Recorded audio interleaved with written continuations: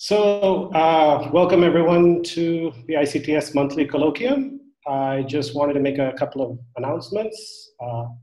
First of all, I see most of us have our microphones on mute. I will request you to have your microphones on mute.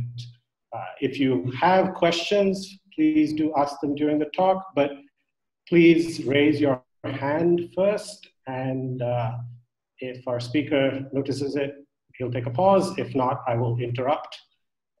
And then please unmute yourself and ask the question.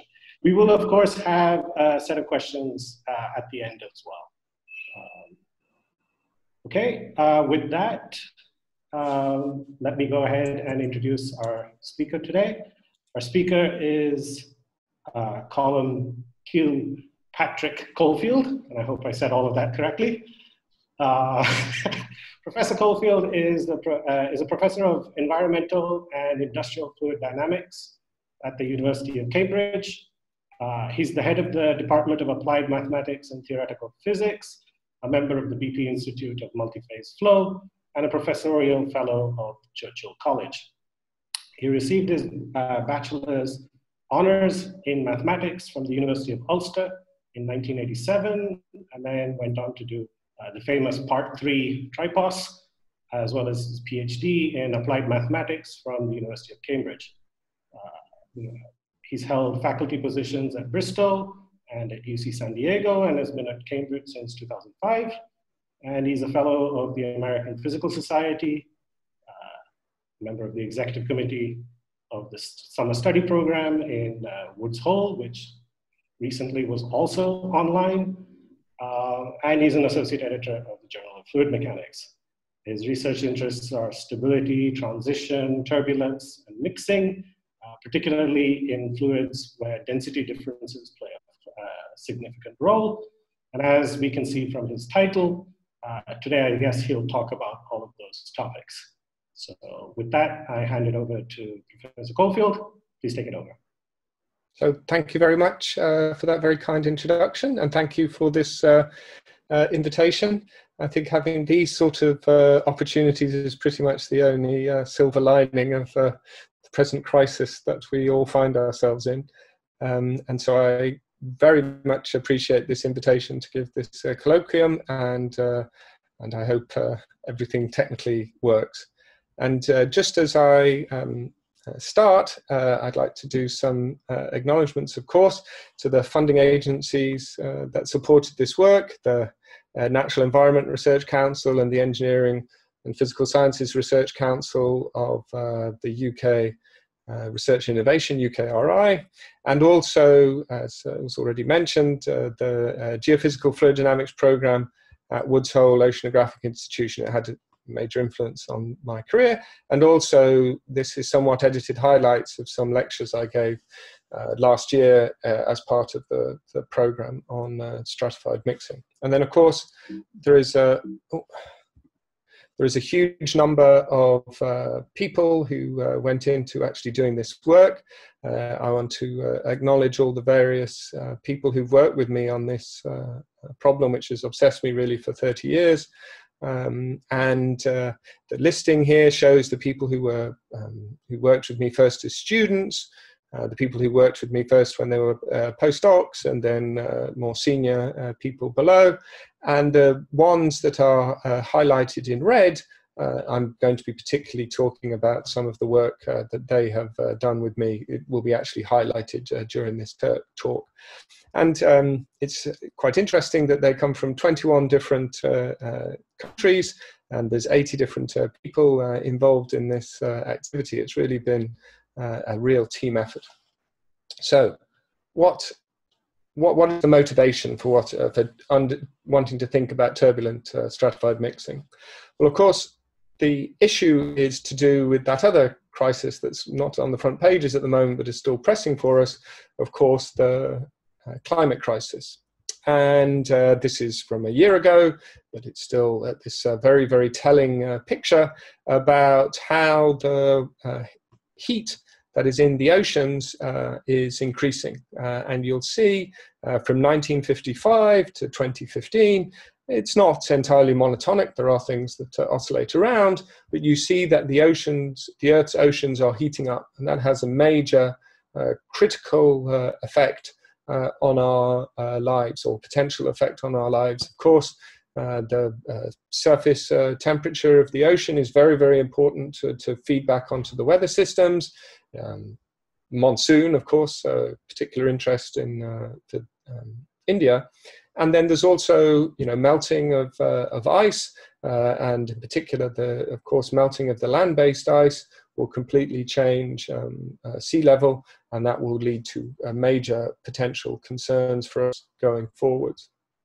And understanding how heat is transported in the ocean is a really critical part of understanding the global climate system. The news talks very much about the atmosphere heating up, but really it's very, very important to appreciate how critical the role is of the heat content of the oceans for determining the global climate system.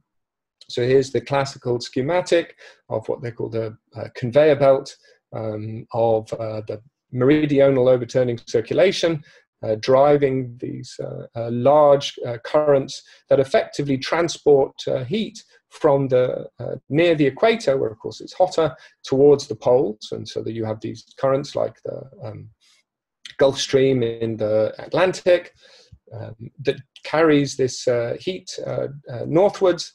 And then there is a return flow at depth, though that return flow at depth is quite complicated. You can have different circulations, as in this schematic here. You can have Antarctic bottom water and North Atlantic deep water, as well as the surface mix layer. So there's multiple cells of different circulations within the world's ocean that still poleward are transporting heat measurable in the petawatts, the 10 to the 15 watts. Of the order of 2 petawatts is being transported from the equator towards the pole in the world's ocean. And the world's ocean really contains the vast majority of the heat in the global climate system. A very nice way to appreciate it is if you think about the column of air with some bottom surface area, let's say a meter square, and think of the column of air in the entire world's atmosphere, which is defined as being 100 kilometers. These ideas of being taken to spaces that you go out 100 kilometers. Now that column of air is a given volume of air, and it gets heated up by the greenhouse effect or whatever. The amount of heat required to raise that entire column of atmosphere, entire 100 kilometers of atmosphere, the amount of heat to raise the temperature of that column of air by 1 degree is the same amount of heat as is required to increase the temperature of the same column of water beneath it in the ocean that only extends 3.4 meters down. And remember, the ocean is, roughly speaking, about 5 kilometers deep. And so the point I'm trying to make is the amount of heat in the ocean is enormous compared to the amount of heat in the atmosphere. And so if the atmosphere heats up, the critical question is, how much of the heat up of the atmosphere then interacts with the ocean? You get the hot layer if you heat up the upper surface, does that heat mix down in the ocean, or does it stay near the top? And so understanding how that heat is transported vertically in the ocean is a key process in modeling the climate system, is one of the key uncertainties. This arrow that stops it just being very hot near the top and very cold near the bottom, that mixing within the ocean, which is typically associated with turbulence, is one of the key uncertainties in the global climate system. And so if we think about one of the many things that we're worried about for the climate crisis is sea level rise. So you can see this sea level, here is real data, and here are the extrapolations to the future, which of course have uncertainties. And so far, there's been changes in sea level rise of the order of 10 centimeters. But of course, and the projected out over the next century or so, there is potential sea level rises of 50 centimeters, which will have, on average, which will have enormous effects on many coastal situations. The flooding effects would be horrendous. Wouldn't be good to be in the Netherlands, for example. But you see that the projections have a wide range of uncertainty. And really that wide range of uncertainty is associated, the biggest uncertainties are associated with three physical processes. Understanding how ice sheets, how the Greenland or the Antarctic ice sheets, how they interact, what happens as they melt, the North Pole as it melts, though it doesn't necessarily change the sea level rise, of course, because it's already floating, the melting of it. Of course, the albedo effect greatly changes. So if it's no longer white, but it's kind of blue, that will have a very, very different feedback on the global climate system. So it's really uncertain about ice sheets. It's also clearly very uncertain about clouds. As you heat up the atmosphere, how is the feedback between the evaporation, the trapping effect that clouds have on the atmosphere, on heat, but also they can reflect heat back. Very, very uncertain, the dynamics of clouds. But is also, and that's the topic that I'm particularly interested, deeply uncertain about how this mixing can happen in the ocean, the mixing associated with internal waves. Because of course, the ocean is stratified. It's less dense near the top, more dense as you go down. And so in such a density field, you inevitably have a wave field, the internal waves, inertial gravity waves. They can also be affected by rotation. So there can be, if a storm forms, you can set up waves at near the inertial frequency. You can have, as currents flow over topography, you lift dense parcels up, they go down again. You can have waves in the lee, you have tides, and there's internal tides in the ocean, flow going backwards and forwards, and so you can have internal waves being triggered due to tidal flow, interaction with topography. But all these processes, excuse me, when you set up a wave, the wave can transport momentum around, but it's really when the waves break that they actually cause mixing. And if they cause mixing, that then tends to redistribute density parcels vertically. So it's understanding how that mixing processes, those particularly wave-wave interactions, are the things that we are interested in. And as a classically trained sort of applied mathematician, I appreciate the global climate system is really, the ocean is really complicated. There's lots and lots of things going on, but I want to focus in on just thinking about very idealized cases to understand how can you have mixing in a stratified fluid that is driven by breaking internal waves, let's say, but is going to be an interaction, therefore, between wave-like motion, velocity shears, density stratification. How do these interact, and can we understand how those processes occur? And so fundamentally, the question that I'm interested in, and I have been interested in, can be summarized as really saying, can you understand the taxation rate at which stratification taxes turbulence? And I want to keep this funny analogy of the idea of how does stratification tax turbulence? Because if you have a stratified fluid, as I've shown here schematically on the side, you lift a parcel, so the density varies, so it's more dense near the bottom, less dense higher up. If you lift a dense parcel upwards in that regime, you are increasing the potential energy of the system. And so there's an energetic transfer from, let's say, kinetic energy to potential energy. But also turbulence, of course, is a mechanism by which you extract large-scale energy, you increase the dissipation, you have an extraction of energy that goes into internal energy, the dissipation increases. And so the question is, if I'm mixing a fluid that is stratified, I can both be lifting dense parcels, I will be on average perhaps lifting dense parcels up, and if I'm on average lifting dense parcels up, I will then be having an exchange not only of large-scale kinetic energy into this dissipation, but also large-scale kinetic energy going into potential energy, which is a taxation rate. And really, the way you'd want to model that is the classical sort of idea of a gradient diffusion sort of argument. I want to work out some eddy diffusivity, this kappa T, which is a way that I can relate second-order correlations, complicated vertical velocity perturbations, density perturbations, averaged in some way, which we're not going to get into now. And I want to relate that to some mean gradient, which might be possible for me to measure and is an easy thing to do. It's a classical eddy diffusivity argument. But you'll see that the top is a density flux. And if on average I'm lifting dense particles up, so the density fluctuations are positive, the vertical velocity positive, that will be, on average, I'm lifting dense particles up, so I'm increasing the potential energy of the system. So I need to understand how much this density flux varies, because I might easily be able to measure the mean gradient, but I really want to understand to parameterize this quantity, so that I can understand this eddy diffusivity, and so in these larger scale climate models, I can describe the effect of turbulence.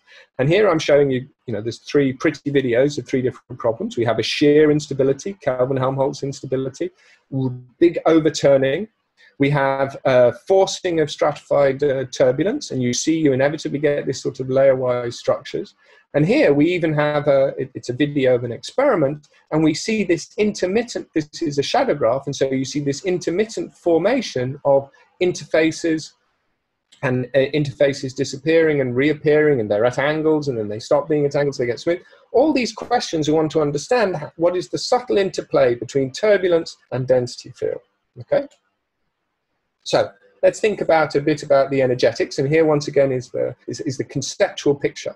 If I have a stratification, and if I have turbulence within that stratification, what does that turbulence do? Does it do nothing at all and not mix the stratification at all? Does it completely homogenize the middle layer, which clearly has increased the potential energy quite a bit?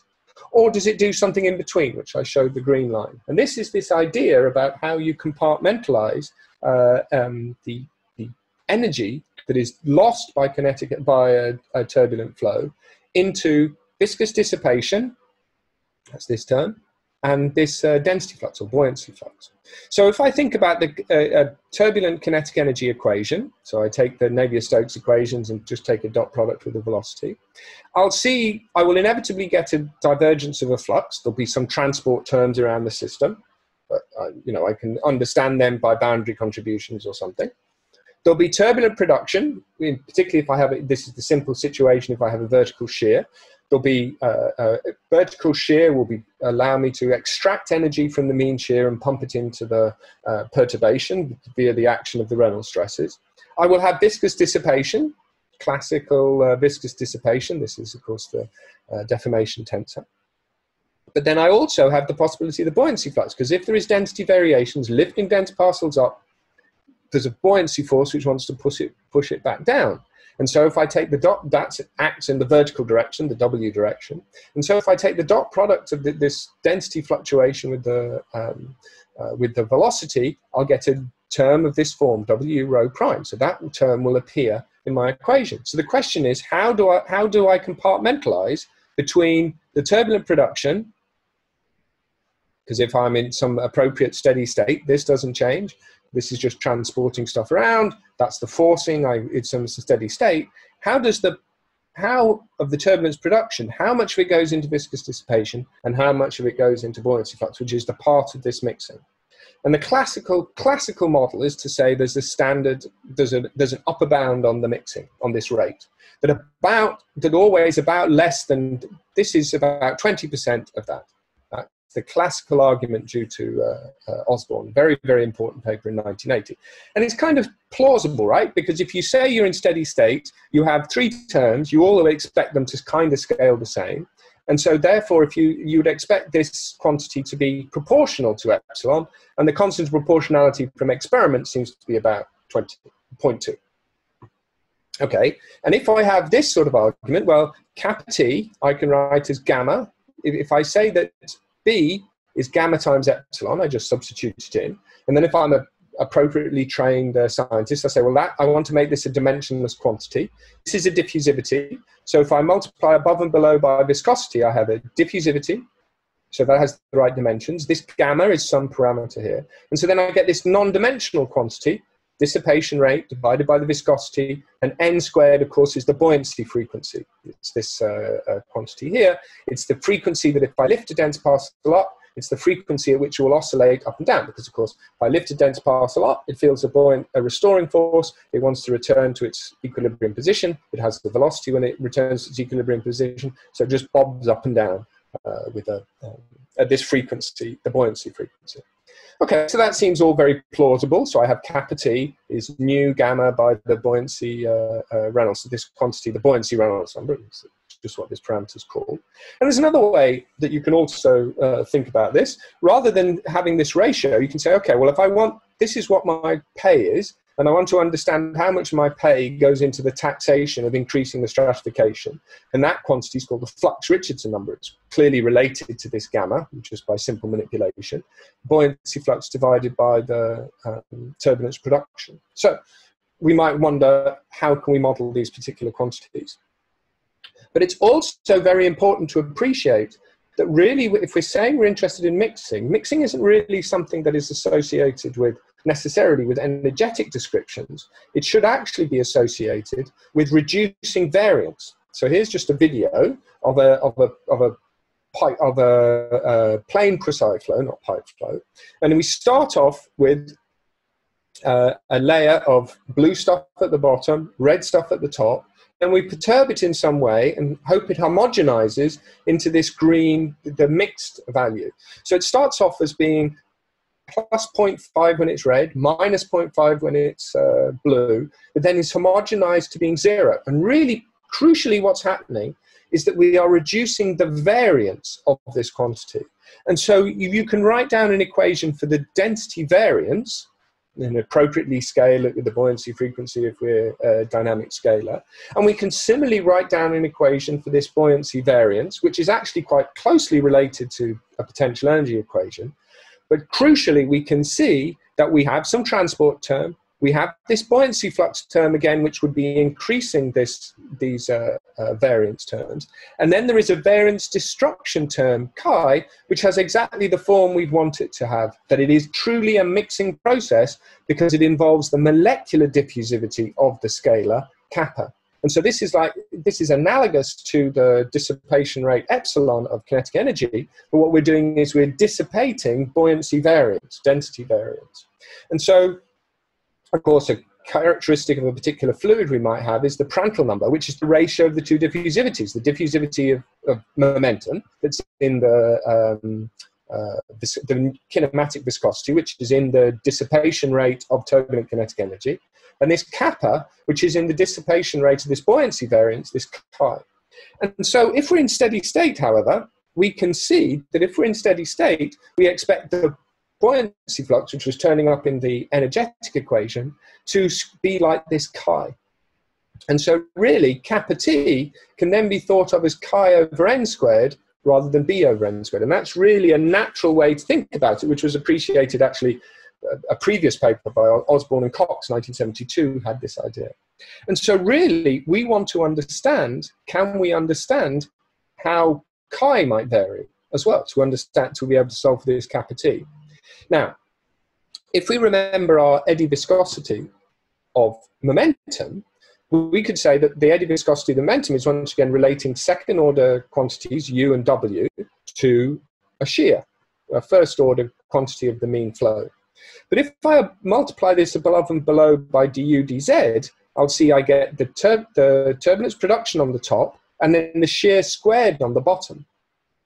And so the turbulent Prandtl number of the flow, the eddy diffusivity of momentum divided by the eddy diffusivity for heat, or this scalar. I was talking about heat, but it's the dynamic scalar that's changing the density, is if I just write the terms in, well, remember kappa T was b over n squared, and nu T we see as P, the turbulence production, divided by the shear squared. We've said on the last slide that the buoyancy flux divided by the production is this flux-Richardson number, so that's on the denominator, but we now have left over to a ratio of timescales, n squared and s squared, which is, of course, if you know this field, it's the Richardson number. It's the balancing between how important the buoyancy is compared to how important the shear is. And this is actually, for me, one of the intuitive reasons why why it's appropriate to call it the flux-Richardson number, because you'll see if the turbulent Prandtl number is about 1, the Richardson number and the flux-Richardson number must, just by mathematics, be about the same. And so that says something very, very interesting and potentially deep, which we'll be returning to, which is turbulent Prandtl number being about 1 is saying that you mix momentum kind of like you mix heat. And that then says that what's really happening is that the scalar, the heat, is not really affecting the turbulence much. And the eddies that are mixing the momentum, dissipating the flow, are kind of like the eddies that are mixing the heat. And that then tells us that we expect the flux Richardson number and the Richardson number to be about the same. But there's maths, which is known, which says that for the flow to be strongly turbulent, we don't expect the Richardson number to be very large, which will be something we'll come back to. Okay, there's also, I mean, this is all description in terms of shear, but you might imagine that it's not necessarily, a flow may not be sheared, because this inevitably has this velocity shear. So there's another thing that could be important, which would be the turbulent dissipation rate, which has dimensions L2 T minus 3, compared to the amount of turbulence you have at the moment, L2 T K, which has dimensions L2 T minus 2, and the buoyancy frequency N. So this defines a turbulent Froude number. So I've been blathering on for a while, and we've got all these different possible parameters. And so really the question is, this mixing rate, this taxation rate, the turbulent flux coefficient gamma, it could depend on properties of the fluid, like the Prandtl number, nu over kappa. It could depend on a property of the shear, the Richardson number, n squared over s squared. It could depend on properties of the turbulence, the turbulent Froude number, epsilon over nk. Or it could depend on the turbulent Prandtl number. You know, in the expression it came out, the buoyancy Reynolds number, not turbulent Prandtl number, the buoyancy Reynolds number, that the REB, which remember was epsilon over nu n squared, which is kind of a combination of something to do with the stratification and the buoyancy. So you might think you have these 4 different parameters, but it's very important to appreciate that they could possibly be correlated. And just one simple argument you might have, once again I said, when the turbulent Prandtl number is about 1, we'd expect the turbulence to not be strongly affecting the stratification, being strongly affected by the stratification. So then the dissipation rate you'd expect would scale like the typical inertial scaling dating back to Taylor of u cubed over L, where u is some characteristic velocity field scale and L is some characteristic length scale. And similarly, you'd expect the turbulent kinetic energy to scale like the square of this velocity, u squared. And you'd expect the shear, since that scales like u and a characteristic length scale of the flow is L, you'd expect the shear to scale like u over L. But then, we would, if we substitute in this expression for epsilon and this expression for k, we'll find that the inverse square of the Froude number, that goes like u cubed over L, this goes like u, so of course this just reduces to u over Ln, that's why we call it the Froude number. But u over Ln is to the minus 2 is n squared divided by u squared divided by L squared, which of course is the Richardson number within this scaling. So it's very important to appreciate that if it's weakly stratified, you might think that these parameters will be independent, but actually they would tend up to scale the same, and the Richardson number will be relatable to the inverse square of the Froude number, which we will return to. Okay, so that's what I want to talk about for the next half hour is really, can we understand how this might scale? Because we've got gamma, can we identify how this gamma might depend on these different parameters? Because the fundamental question was, if we had this problem back here, kappa t would go like nu, which we could measure by gamma, and then the turbulent, the buoyancy Reynolds number. So if we have to understand, to get the models right, does gamma depend on any of these parameters? Does it depend on the Prandtl number? Does it depend on the Richardson number, the turbulent Froude number, or the buoyancy Reynolds number? So, does it? Very important work from Stanford, dating back 20 years, pretty much 20 years now. This was in a review article from 2008 by Ivy, but it's the old data from Shi et al. 2005. It says that if you look at the eddy diffusivity of heat and you plot it against the buoyancy Reynolds number from simulations, you see a region where gamma is quite close to 0.2, but then when buoyancy Reynolds number gets large, it looks like gamma decreases like REB to the -0.5. And indeed, observations by Steve Monosmith and his co-workers do indeed see this sort of phenomenon. It does seem that the buoyancy Reynolds numbers, you get to large buoyancy Reynolds numbers, the flux Richardson number, which of course is related to gamma, does decrease, and it seems to kind of decrease like buoyancy Reynolds number to the -0.5. So, can we understand that? Because critical question, of course, is it could be depending on different parameters. There could be some of this hidden correlation between parameters. And when we're at large values of buoyancy Reynolds number, because remember n squared is on the bottom, it could be that we're in weakly stratified regimes. So let's see if we can understand this problem. Because the reviews suggested that from 2008, the laboratory and DNS work indicate that at the extremes, when either the buoyancy Reynolds number is small or the buoyancy Reynolds number is large, the mixing efficiency, this Flux-Richardson number, tends to 0, and saying it's about 0.2 doesn't work. So the question is, does mixing vary with the buoyancy Reynolds number, or does it vary with other parameters? Because 10 years later, there was a review from Mike Gregg and colleagues, which is in a group from Washington, effectively, University of Washington, and they were saying that it's long been understood that mixing efficiency is unlikely to be constant, but kappa rho, this eddy diffusivity, what I call kappa T, from traces and microstructure, real observations, evaluated with gamma Richardson number or band chi epsilon, the two different ways I defined it, being about 0.2, agree better than do coefficients from efficiencies and efficiencies from simulations and experiments. So that's saying it kind of suggests that gamma is constant, or at least bounded above by 0.2. So can we investigate that? Well, the way we investigated that was we set up a numerical simulation that ends up being quite large, and we forced a shear, and we required it to have an average linear gradient in density. And if you in a periodic box. And if you set the system up like this, you can see that the way that the density feeds back on the velocity is via a scaling parameter. There's really a coupling coefficient which takes the form of the Richardson number. And really, the critical, which is like you're changing gravity. So you can make gravity stronger, the buoyancy force stronger or weaker, while still requiring the mean shear to be constant and the density gradient to be constant. It's really the strength of the coupling is what matters. And so we were therefore able to do a simulation where we were able to fix the viscosity. So we're effectively choosing the Reynolds number, and we varied the Richardson number, this coupling coefficient, until we got a steady state that was associated with a certain intensity of turbulence, which we were aiming for. We had a target intensity of the turbulence, kappa T.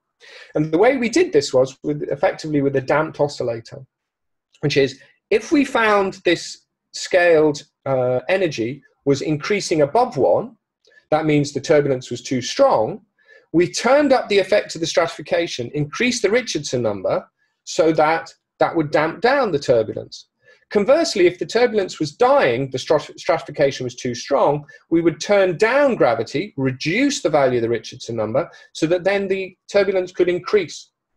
So what would happen would be, we would have a target amount of turbulent kinetic energy, we would have a target viscosity, a set viscosity, and when we reach steady state, the value of the Richardson number at that steady state would emerge, the dissipation rate would emerge, and also this taxation rate, how big chi was compared to the dissipation rate of the turbulent kinetic energy, would emerge as a part of the solution. And so we would find when we were able, therefore, to vary the buoyancy Reynolds number, because the larger the target value of turbulent intensity was, the larger the dissipation rate clearly had to be steady, but we wouldn't know what that particular numerical value was until we'd run our simulation. Okay, and so we were able to do this. And we were able to search across, factor of 30 different values of the buoyancy Reynolds numbers emerge from the experiment. So when the buoyancy Reynolds number wasn't very big, we didn't have lots of small scales. When the buoyancy Reynolds number was a lot larger, this was buoyancy Reynolds number 550 here, you see a lot more small scales than you do there. This is a density field sliced through the middle of the domain. But we were able to find out what the parameters that emerged organically from our calculation. And we found out, amazingly, that the Richardson number, when we were at steady state, was pretty close to 0.16. And the buoyancy Reynolds number varied by a factor of 30. And these key parameters, gamma was pretty much 0.2. The taxation rate was pretty much 0.2. And the turbulent Prandtl number was pretty much 1. So really what was happening was when we were if it's statistically steady, it's saying the turbulence isn't, the stratification isn't very strong, and that the density is just being mixed as if it was a passive scalar, and that mixing is exactly the same as predicted by the Osborn theory. We didn't observe this variation with buoyancy Reynolds number when we were really controlling everything else, because the turbulent Froude number wasn't varying, the Richardson number wasn't varying, it was exactly tuned. And we found something very similar, even when we varied the Prandtl number by a very large variation, by a factor of 100, in stratified plane couette flow. So what we did was we had one wall that was hot and moved at a constant velocity, the other wall that was cold and moved at a constant velocity in the different direction. And this forced a turbulent stratified shear flow. And here we were able to work out how the flux Richardson number and the Richardson number varied in a whole range of different simulations, and they were pretty much exactly the same, right? And that then says that indeed we have a turbulent Prandtl number that's about 1, and we have a mixing efficient, we have a flux Richardson number which is about 0.16, which is the gamma is about 0.2. And we observe that exactly. This is also when the flow is weakly stratified, because Richardson number is relatively small. If it's weakly stratified, we therefore, as I said, expect the scaling of the dissipation rate to be inertial, go like U cubed over L, and so we expect the Richardson number to scale like the inverse square of the Froude number, which is exactly consistent with old experiments from Van Atta and Roer et al., which showed that when the turbulent Froude number was large, you expect your flux coefficient to go like FR to the -2. Large turbulent Froude number is small Richardson number, and you have that exactly scaling. It's what's observed. So that seems to be, if the flow is forced to be statistically steady, gamma is about 0.2, and you can't have strongly stratified situations. It's going like turbulent Prandtl number's about 1, Richardson number's about 0.16, the taxation rate's about 20%. But how about if you have shear flows, open shear flows? These are all forced flows trying to be statistically steady, but you can have flow instabilities, like I was showing those nice Kelvin-Helmholtz billows. And really there's different dynamics that can be associated with these flows. So, and there's particularly 2 different types of mixing. So we have, if the stratification is relatively diffuse, spread out, you can have this overturning Kelvin-Helmholtz billow, which has a big overturning and smears out the flow, and you get a situation which is like this eddy diffusivity argument, right? Turbulence is acting as a diffusive process that's smearing out gradients. Conversely, if you have a very sharp interface, which can happen when the Prandtl number is relatively large in the flow, you get a different kind of instability. You get called the Holmboe instability, and instead of a large overturning, you have vorticity above and below the sharp interface, and you have they propagate along, and you kind of scour the interface. You have eddies that bump against the interface but don't erode it, and it lasts much longer. And so the question is, what is the mixing associated with these 2 different paradigms, the overturning Kelvin-Helmholtz billow or the sharp interface Holmboe instability? And of course, then the question is, simulate them and see what happens. Now, you see that if you do the Holmboe instability, you have a very, very curious result. So what you do with the flow, it goes turbulent and it stays turbulent for quite a long time. And so if you plot the value of, you can, at every instant in time in a simulation, you can take a horizontal average, and you can work out what the horizontal average velocity shear is, and you can work out what the horizontally averaged density gradient is, so what the buoyancy frequency is. And so even though the flow is turbulent, you can work out what's underlying at every point in space and time, what the actual Richardson number is in the flow. You can just work that underlying quantity out. It's not really what the flow is very turbulent, but the mean profiles of velocity and density are given by this process. And you see that if you stack up those profiles, plot them one after another, this is a profile at one time, profile another time. The time is set to be the time when the two-dimensional instability is at its strongest, which is at this instant. You'll see that the colors all kind of about green in this picture. And so then if you work out point-wise what the local values of the Richardson number is for all these different notional profiles and plot them as a probability density function for varying the initial sharpness of the density interface, the initial bulk value of the Richardson number varying by a factor of 4 for the bulk Richardson number, and the sharpness of the interface by a factor of 8, you find that they all collapse on the same sort of plot, and it looks like the flow is kind of entering a kind of critical, self-organized criticality, in that they are strongly peaked around 0.25, the value where the flow, if it were laminar, would be marginally stable due to the theorem due to Miles and Howard. Isn't that curious?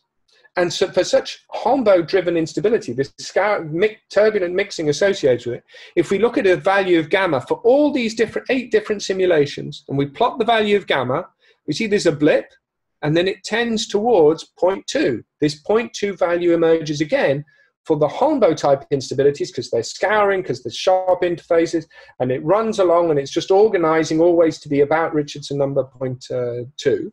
Whereas a Kelvin-Helmholtz simulation can have a much larger value of gamma because it has the potential to be much more efficient. This big overturning, this big splashing overturning can drive a lot more mixing.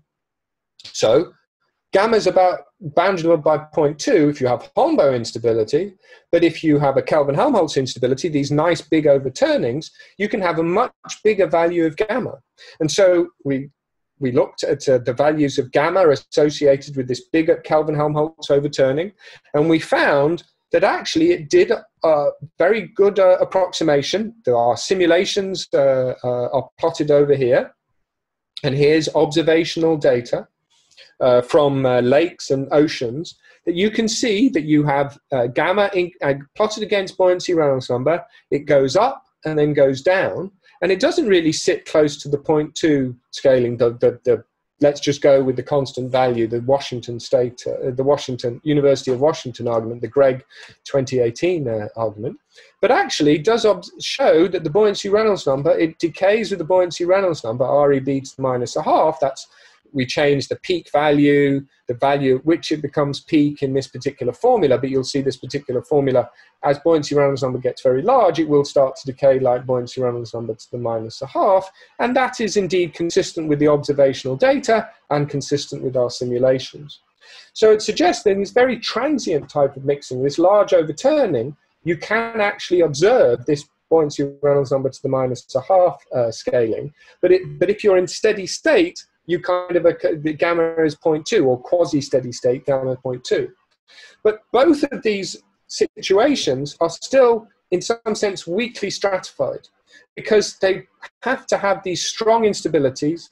The turbulent Prandtl number being about 1 means that the buoyancy means that the Richardson number is about the same as the flux Richardson number, and if gamma is 0.2, that means the flux Richardson number is 1/6. So it means that it's always Richardson numbers about 1/6. It's always relatively weakly stratified. So the question is, can we get a strongly stratified flow that is still turbulent? And the crux is, if you have shear in this sense, if you have the Kelvin-Helmholtz roll-up that you're seeing here, velocity going in this direction at the top, velocity going in that direction at the bottom, rolling it up means that you've got to lift dense parcels up. So it's always energetically expensive to do that. But if we introduce horizontal shear, or forcing in a different way, we might be able to have more strongly stratified flows. And so that's what we tried in this particular experiment, which is stratified Taylor-Couette, but axially stratified Taylor-Couette. So we have inner cylinder rotating, outer cylinder stationary, with an initially linearly stratified profile. And what happens, these are beautiful experiments of my student Kanwar Nain Singh, you see this is an image of shadow graph, right? So you see density gradients. so you see, you get these sharp interfaces. If I don't know if you can see the pointer, but I'm pointing at, there's a sharp interface, you can see it, and then it disappears through a turbulent process and then reappears. Disappears, reappears. So if you take the video and take a vertical line here and save that one line, and then the next frame of the video, you put the next line beside it, and the next line beside it, and the next line beside it, you construct the middle video. And so you see this is stacking up of lines from this other video. And you see that you have sharp interfaces, turbulent mixing event, sharp interface, turbulent mixing event. So when this flow is strongly stratified, actually what happens is you get a layer interface structure of sharp interfaces, well-mixed layers, and near the sharp interface, there's a turbulent activity which scours some of the flow. And if we look at how the flux goes, we see this monotonic, this nice behavior, which suggests that gamma is constant even here. So even when the flow is, we think it's strongly stratified and we're observing a constant value of gamma, but what that really means is we have regions that are very well mixed and sharp interfaces. So instead of having a uniform strong stratification, we have extremely strong stratification in some places, which is being scoured by turbulence in a relatively weakly stratified region beside it.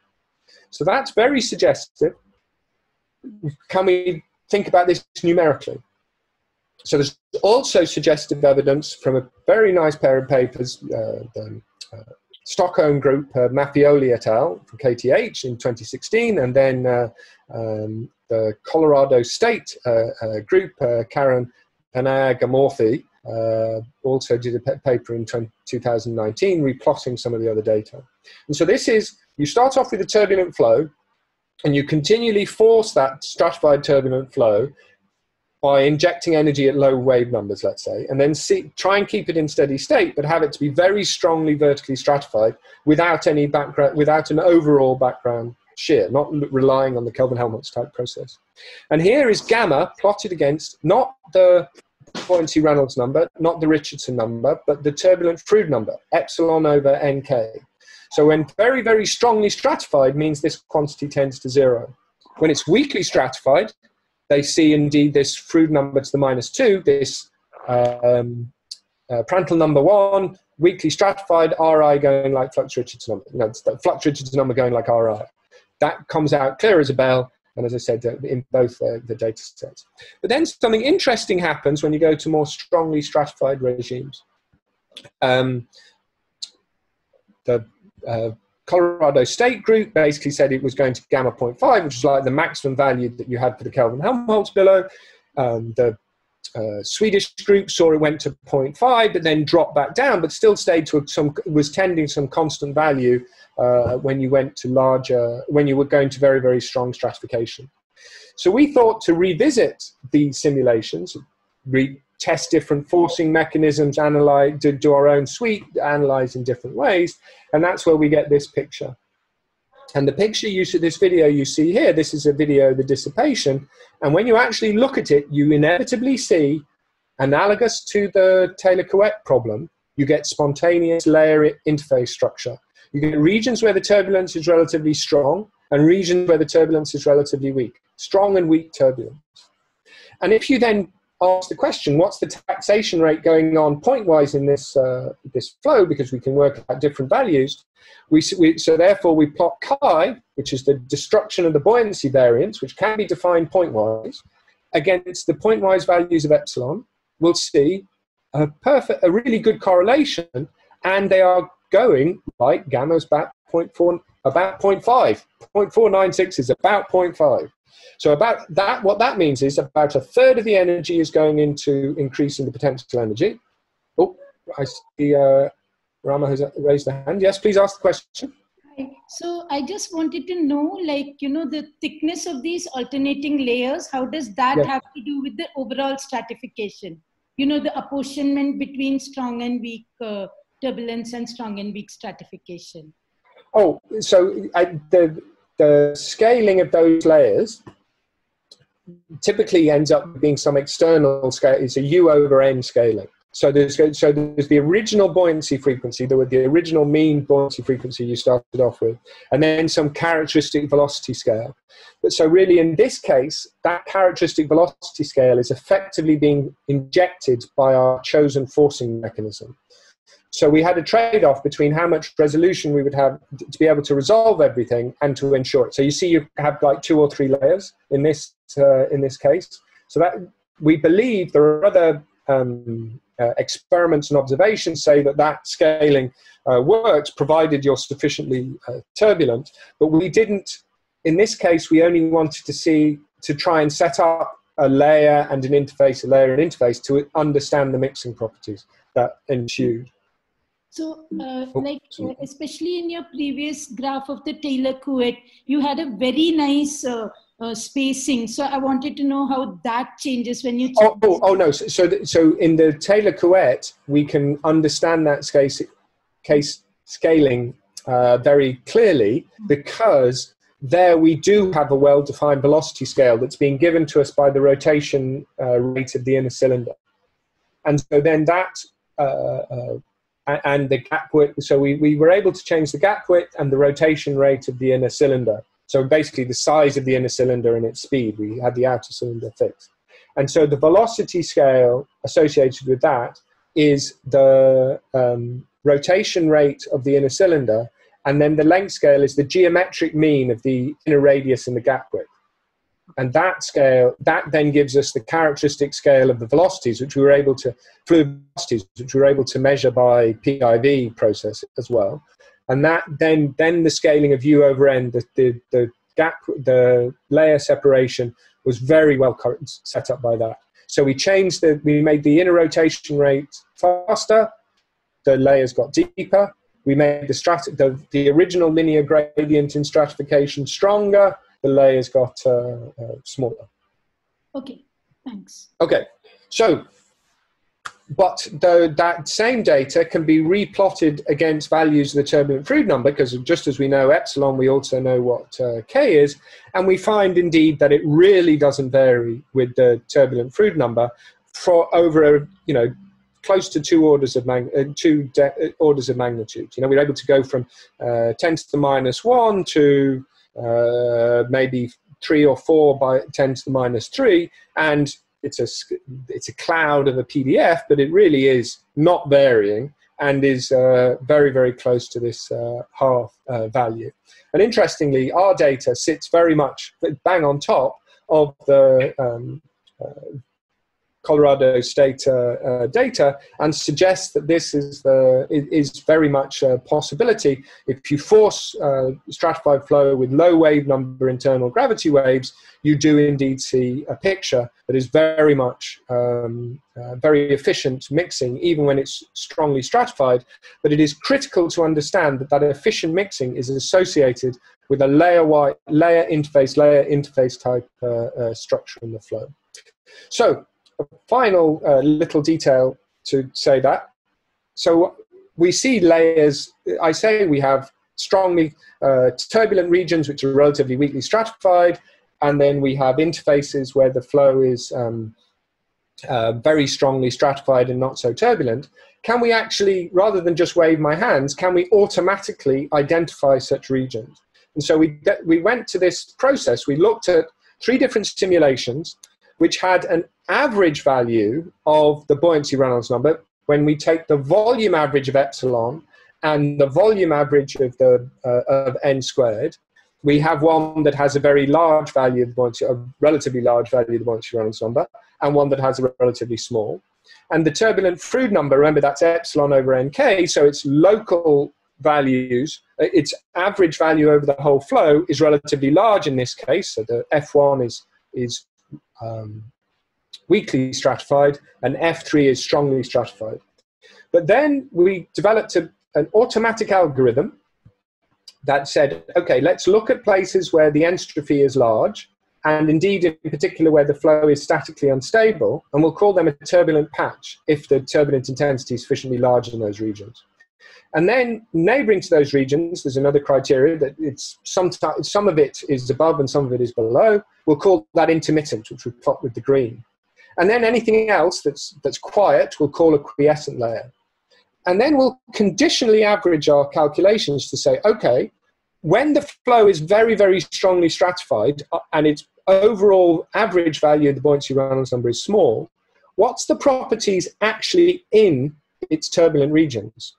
Because in the turbulent region, the epsilon is a lot higher than the average value because an awful lot of the flow is completely quiet, and the n is maybe smaller, right? So can we look at this conditional averaging?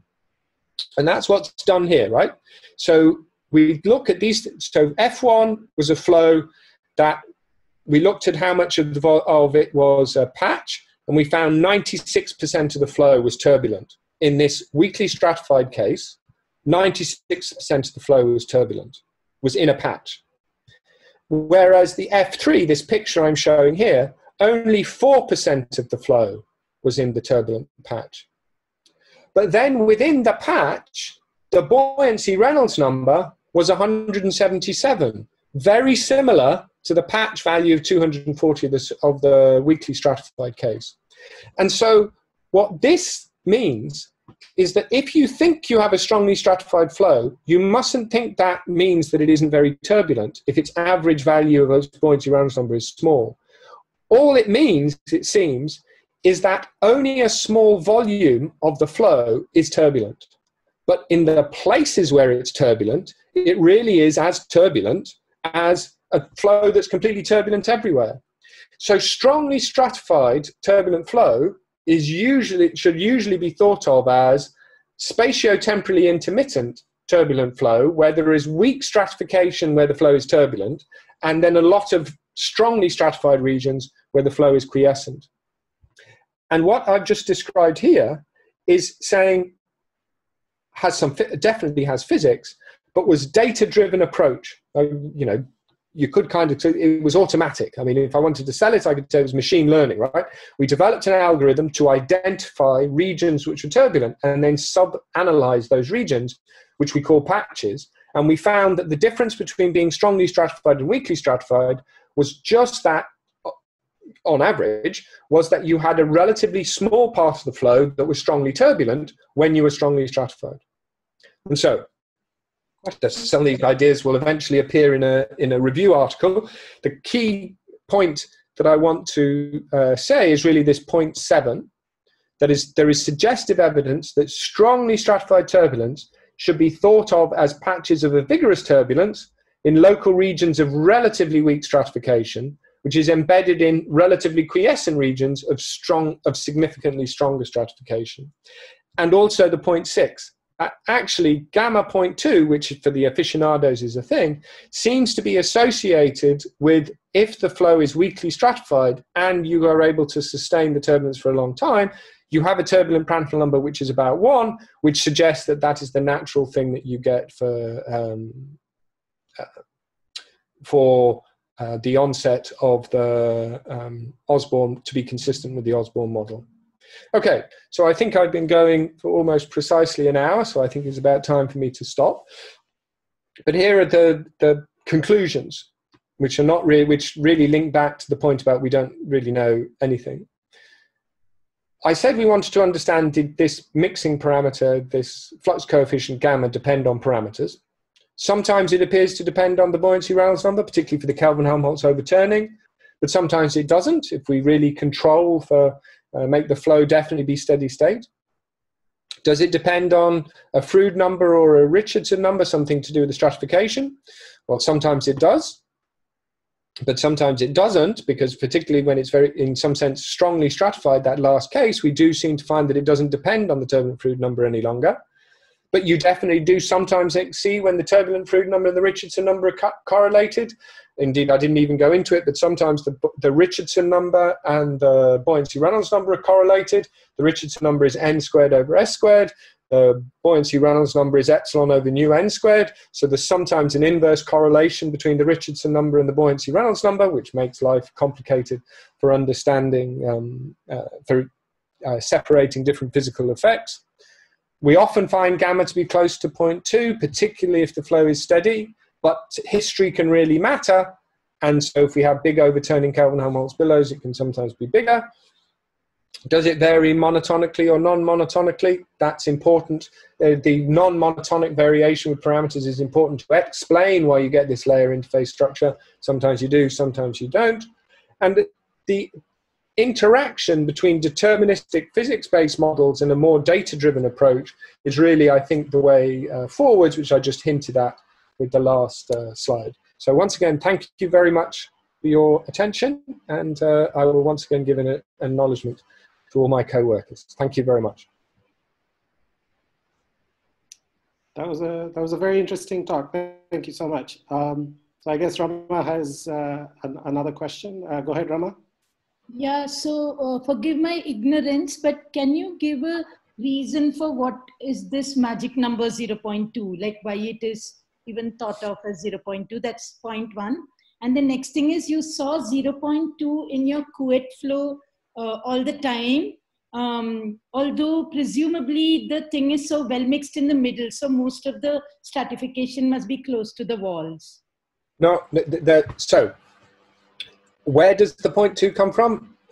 That is still, I would say that is still quite mysterious, because, and I think it's a very instructive situation from the Couette experiment, because it seems that you actually have, when the stratification is weak, and so you are able to have turbulence maintained, the turbulent Prandtl, associated with that idea is the turbulent Prandtl number is about 1. So the eddy diffusivity for the way you're dissipating the momentum is the same way that your scalar gets pulled along. Though that's very arm wavy, but it's an average quantity. And so that says they're in lockstep. But that then means that you expect the flux Richardson number and the Richardson number to also be in lockstep, because it's just, that's the maths. But the detail is then, why does the gamma 0.2 is, it seems if you require the turbulence to be in steady state at as high a stratification as it can be to still be in steady state, that seems to be associated with the Richardson number about 0.15 to 0.2 for some reason. When you go to a higher Richardson number than that, when you have an appropriate Richardson number to be defined across your entire flow, so in this problem, I definitely had that case, because we had a linear velocity profile, linear density profile, so I could definitely say that the Richardson number was uniquely defined. Then it seemed that the highest value the Richardson number could be, such that I was turbulent, was about 0.16, which gave me gamma 0.2. That appears to be a still not explained process. But the question, this then comes back to the question you asked about the stratified plane Couette. Your intuition was exactly, it was exactly the intuition I had, was that you would expect it to be well mixed in the interior and more strongly stratified at the walls. But actually, if you are, because of the form of stratified plane Couette flow, you fortuitously have the case that you have you are automatically requiring a constant vertical flux of heat, of buoyancy, because of the if you're at steady state, you require, you have one plate at one temperature, one plate at another temperature. There can't be a buildup of heat within the system. It's got to just be going through the system or down to the system, perhaps. That then means that you can apply Monod-Nabokov theory. And so then what actually happens is, through the interior of the flow, except in boundary layers, you get very close to a linear profile in density and a linear profile in velocity. So the Richardson number that I plotted here, I think, is actually the Richardson number at the midplane, but everywhere except in the boundary layers, it's really quite close to that value. So so you actually have a linear profile in velocity, mean profile, and linear profile in density in this problem too. So actually, that is, once again, you have turbulent Prandtl number 1, and the flux Richardson number is about the same as the Richardson number. And so then the question is, what's happening when you get up here, which is, the Richardson number is trying to get bigger than that's 10 to the -1, that's 0.2. For some reason, we're not able to have data beyond the 0.2. It's only going to about 0.15. And that is, we're not able to keep the flow turbulent beyond that, because no matter how fast you push the walls, effectively in this problem, as you move the stratified plane Couette flow, the faster you move the walls, the higher your Reynolds number. And the bigger the density jump you do across the system, the higher your Richardson number can be. And as you make the Richardson number bigger, even as your Reynolds number gets larger and larger, you'll always end up with a region near the boundary, a viscous boundary layer, where you locally get too strong a stratification. And that local too strong a stratification switches off the turbulence. So it seems that for some reason we still don't understand, in stratified plane Couette flow, you can't maintain turbulence beyond a Richardson number of about 0.16. The mixing increases monotonically to that point, but then you can't be turbulent anymore. When we did the steady state calculation, the linear profiles, if it was to be in steady state, it had Richardson number about 0.16. And the Holmboe simulations, the PDF said that the Richardson number got to be about 0.25. We did a calculation, there's something I didn't talk about here. We did a calculation of what we call temporal gravity currents, which is we had a layer of dense fluid, and our computational box was set up to be at an angle, so it was like it was going down the slope. There, the entrainment seemed to switch off when the Richardson number got about 0.2, but the mixing efficiency up to then was about scaling linearly with the Richardson number. So this is a very long answer to your thing to say, it seems that turbulence cannot be sustained if the Richardson number, an appropriate global measure of the Richardson number, is much bigger than 0.2. And for turbulence below that value, the turbulent Prandtl number is about 1. So therefore, the original thing that Osborne said was right. The gamma is bounded above by a 0.2. And if you require the turbulence to be in steady state, it seems that it is at 0.2. But it's still not, it is not resolved. The question, the real question, the chicken, the but why question next is, why cannot turbulence be sustained beyond 0.2, Richardson number appropriate measure? And it's not clear. I don't know the answer to that, because that is a different question that is a different point from the Miles-Howard theorem, because one is a statement about how a flow can be unstable, and the other one is about how a flow can maintain enhanced dissipation, large range of scales, what we'd call turbulence. Thanks so much. Welcome. I had a question. So you talked about the turbulent patches in the strongly stratified case. Yes. I'm assuming they are highly anisotropic. They're largely 2D. Yeah. Right? So is the instability, or is the turbulence that these generate, is it caused because these 2D structures are rubbing against each other? Or, I mean, you started this talk by talking about internal gravity waves, but I kind of wanted to push this idea that maybe these are, still shear driven by. Oh yes, yes. So the internal gravity waves, the breaking of internal gravity waves, is the most likely mechanism by which turbulence can be injected in the interior of the abyss of the ocean.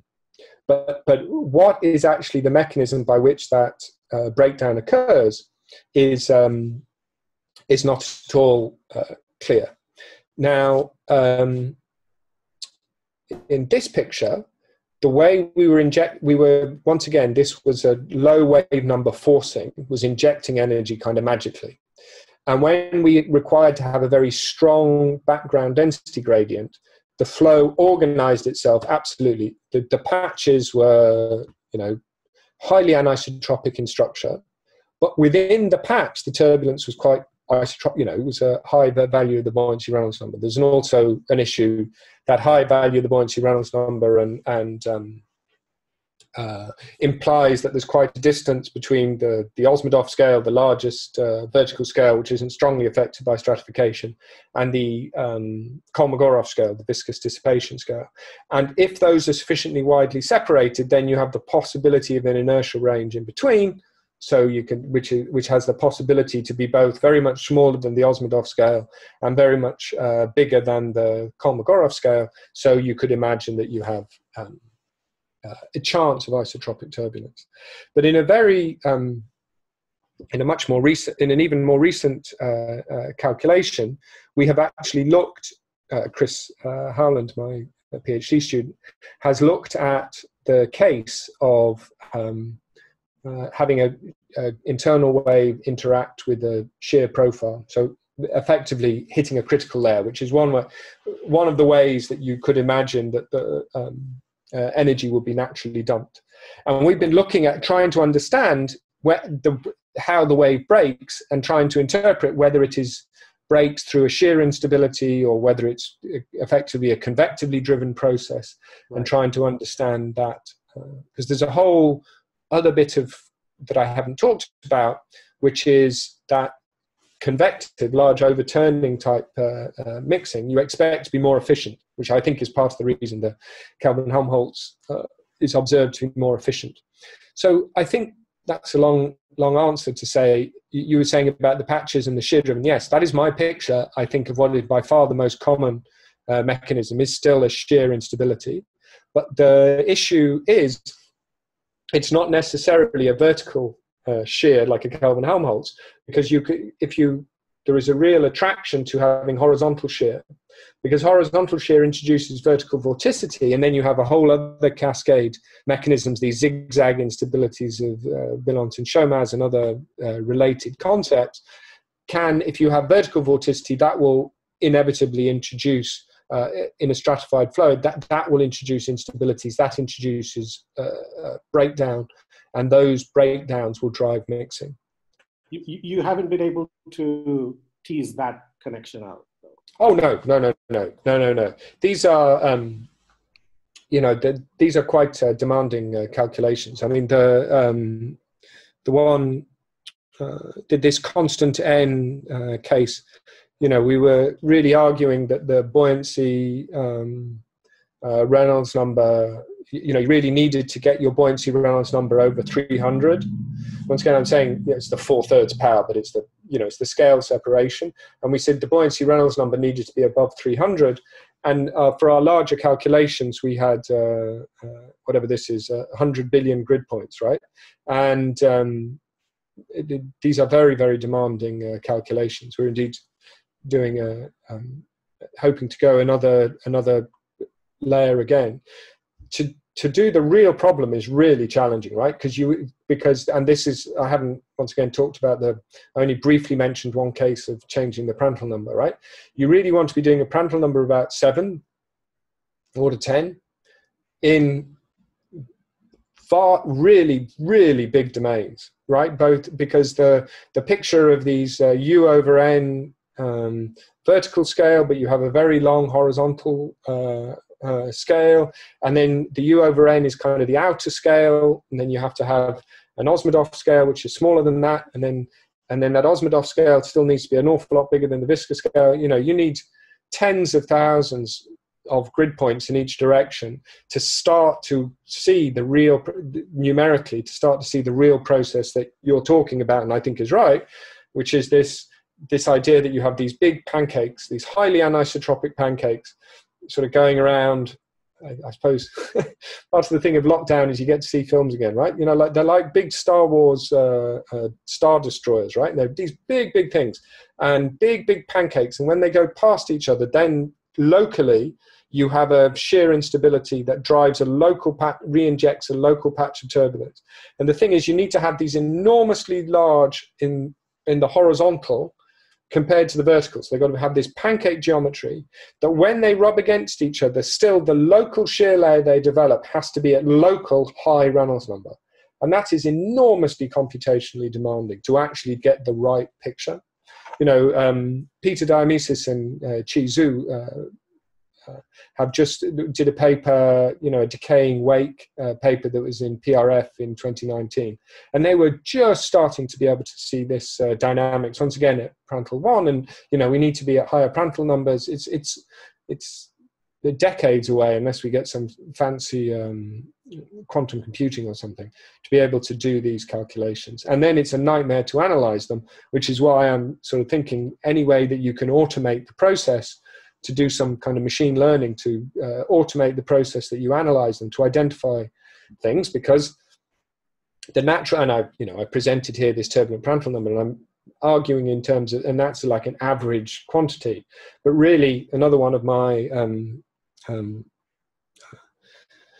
conclusions is really that you should be, I jumped over it, that you really should be considering structures rather than statistics, because the structures tell you what's happening, and it's really this layer interface idea, and these two layers rubbing against each other, pancakes, are really going to tell you the truth of what's happening.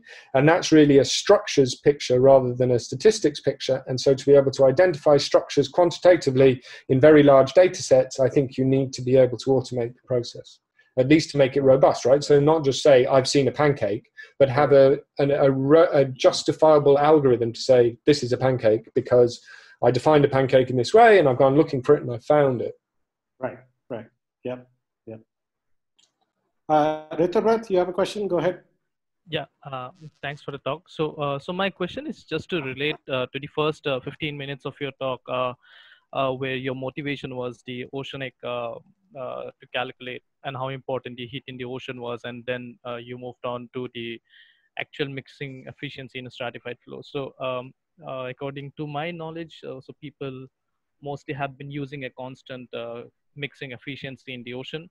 And yeah. as you have shown, and as you have answered in your the penultimate slide, that it depends sometimes on many parameters, and many parameters could be discovered in the near future.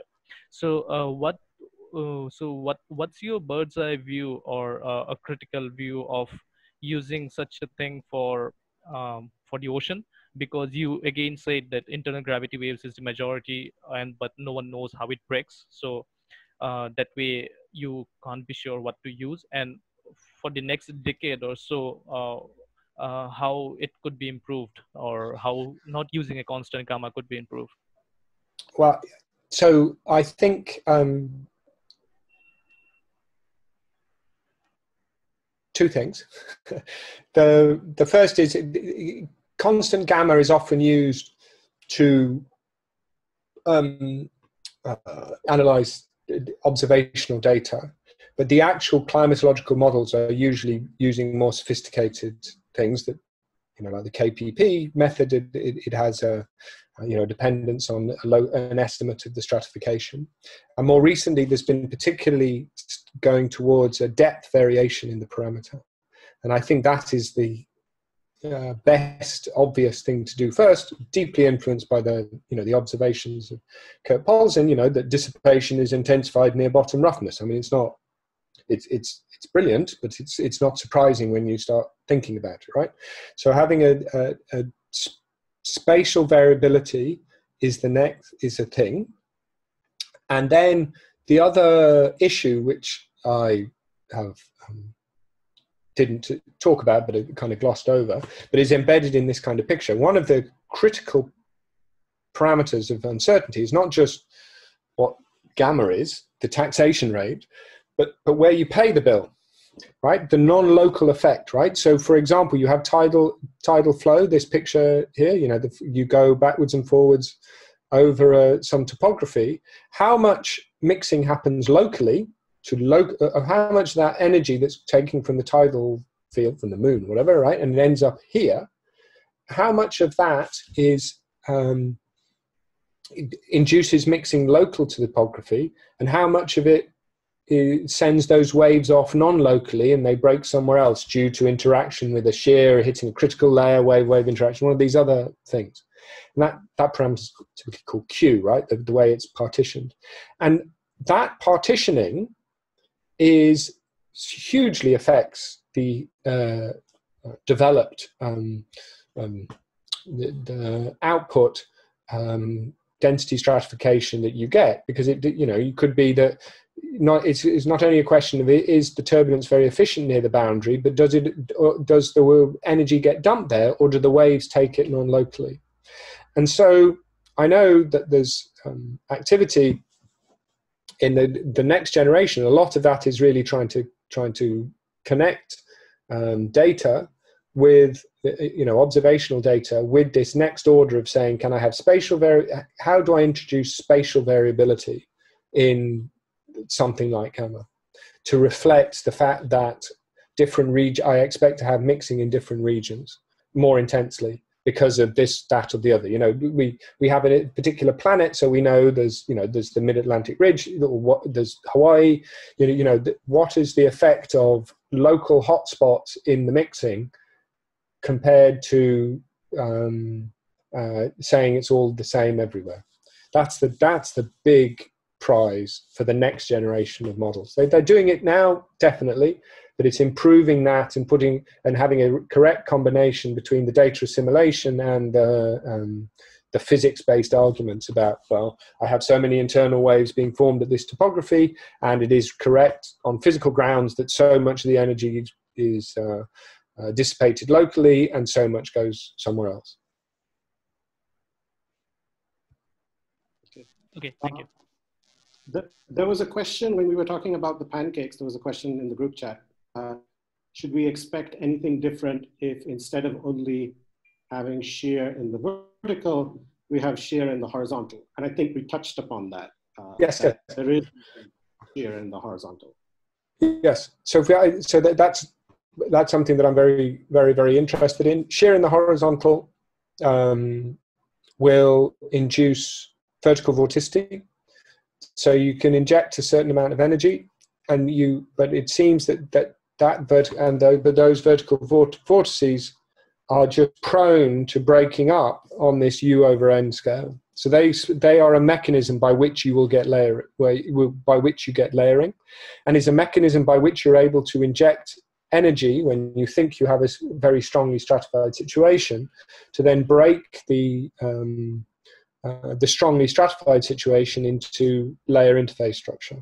So yes, that's definitely, and that's there's been, there was seminal work by Sutanu Sarkar and Basak, 15 years ago, but that is really something that I think could do with being more investigated, even though it's hard, right? Because you need, you're inherently three-dimensional and so on. But we'd investigate, even with the postdoc called Dan Lucas, we looked at the case of the Couette flow, but turned the direction of gravity. We thought, so here's the typical picture of Couette flow, and of course we have gravity pointing in this direction. But you could imagine turning the flow on its side. So you have a vertical stratification. You have a linearly stratified fluid to start with in the vertical, and you have the plates are vertical. That their boundary condition is now different in terms of their density value, but they are inducing a shear. So the shear is horizontal, but the span-wise stratification, right? And that spontaneously layered, and also could not sustain instability. It couldn't sustain turbulence when the flow got very strongly stratified. You can correctly define a Froude number for that, not really a Richardson number, because the shear and the buoyancy frequency aren't pointing in the same direction. But once again, it's stabilized at some value. Then so that flow, interestingly, is prone to an instability. The group in Marseille, Facchini et al., found this new instability of that flow. But that even though the flow is unstable, it can't be. When the flow is very strongly stratified, turbulence does not survive. Very interesting flow. So you have the same continual trade-off that you can get more energy. You think you can get more energy in when you introduce horizontal shear, because you introduce vertical vorticity. That vertical vorticity generically is prone to zigzag type instabilities, which lead to layer interface structure, which scales like U over N, where U is some characteristic velocity scale and N is the characteristic buoyancy frequency you thought you started with. So if I extend your analogy, you can't escape the taxman. You can't escape the taxman. No, exactly. Exactly. It has the ring of truth. Yes, yes. Okay, there's one more question. Sid, go ahead. Hi, yeah, thanks for the talk. This is something I'm not sure if I missed this or so, but towards the end when you showed the Taylor-Couette experiment and you had very sharp density interfaces, what I was wondering was, so the local density variance seems to have some kind of periodic behavior, right? And whereas, and what is the behavior of the global density variance? Is that sort of fixed for the kind of parameters you have, whereas locally this thing is doing some sort of periodicity, or? No, for us it had a slow rundown, right? So this was actually stratified with salt, and so you have effectively insulating top and bottom boundaries. So what it actually is plotted on the right is the flux, because you're able to actually measure by density, by the conductivity probe going up and down. And what actually is happening is that there's a steady transport of salt from the bottom towards the top. And because you have the zero boundary condition, the stratification at the top, the salt content at the top, the number of salt molecules at the top is continually increasing, and the number of salt molecules at the bottom is continually decreasing. So in the limit of very, very long time, but this poor old guy, these experiments would take like a week. You needed to take track of, you see the green line is the flux due to the probe siphon, right? So the conductivity probe siphon a small amount of fluid to measure the conductivity and hence the salt content. But these experiments took weeks, or could take weeks, and still you hadn't completely homogenized them. But they were run-down experiments. Well, effectively what happened was you had a very smooth, steady behavior of the flux not changing much, and then the flux leapt up when you finally overturned. So you remained in this layer-wise structure for days, and then eventually the global density difference gets small enough that then the mixing dynamics changes from this scouring dynamics to a big overturn, and it gets homogenized. So I don't entirely know whether I actually answered the question you asked. Right. No, I understand this better then, at least. Okay. Yeah. No, I think it's good. Yeah. Thank you. Are there any more questions? I guess I don't see any more questions. If not, feel free to unmute your microphone, and let's thank our speaker for giving this wonderful talk. Thank you very much. Thank you again. Thank you. I really enjoyed it. Thank you. Okay.